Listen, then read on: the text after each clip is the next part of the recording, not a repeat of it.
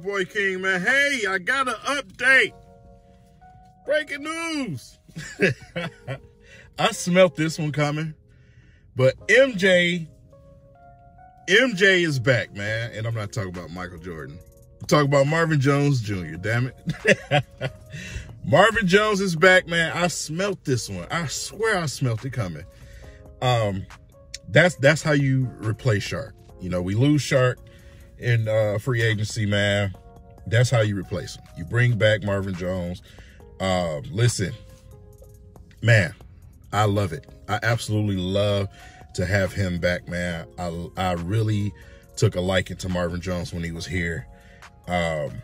Jared, you got to throw that ball down the field. You got to throw that ball down the field, man. Marvin can stretch the field for you at times. And, man, yeah, I'm liking it, man. With this new offense, we get to see Marvin Jones in a different light that we didn't get to see him when he was here a couple years ago. So, you know, this offense is going to be much more dynamic, much more fast, much more open for him. A lot of attention has to be taken around that offense, so it'll open up things for him as well. Him, you know, J-Mo, Amon-Ra St. Brown, you know, and then, of course, our backfield, man, with Swift and Montgomery both being able to catch the ball out the backfield. It's just going to open everything up, man. So Marvin Jones should be able to flourish here with absolute no problem. I'm also happy to have him here simply because of who he is to the community, man. Him and his wife were an absolute blast to have here.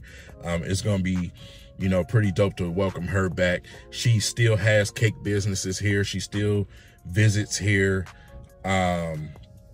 You know, Marvin and his singing and everything else, you know what I'm saying? So, man, I am very, very happy that the Lions went ahead and brought back Marvin, man, because, yeah, you know, I was wondering who we were going to replace Shark with, or if we was going to go into the draft and get a receiver, but that answers the question, at least for 1 year. It's a 1-year deal.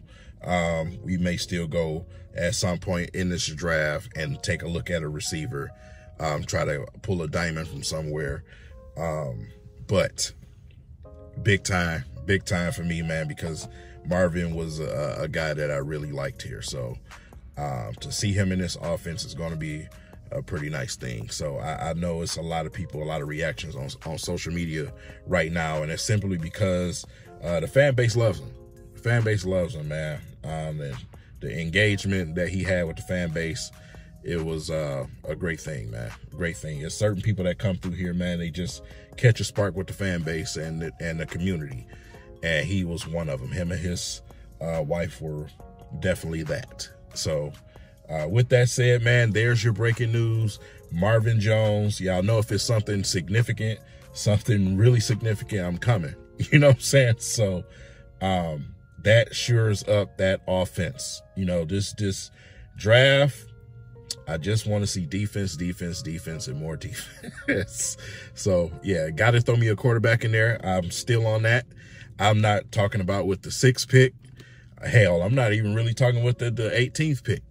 But, you know, unless something miraculous happens. But I still want someone up under Jared Goff's tutelage, man.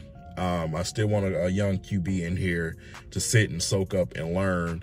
You got Ben Johnson here. While he's here, you need to have a young stud here learning and getting things, man. So while we have Ben Johnson, you take advantage of that.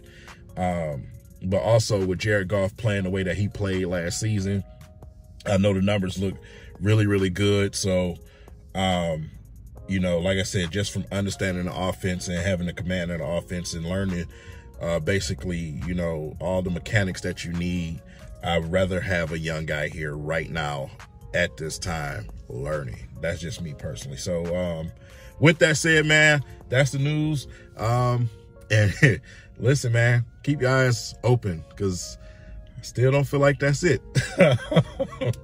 But yeah, with that said, man, let me know what you guys think in the comments. Are you happy to have him back on a 1-year deal? If you don't, I don't know what's wrong with you anyway, but leave it in the comments, man. I'll catch you guys in the next video. Peace.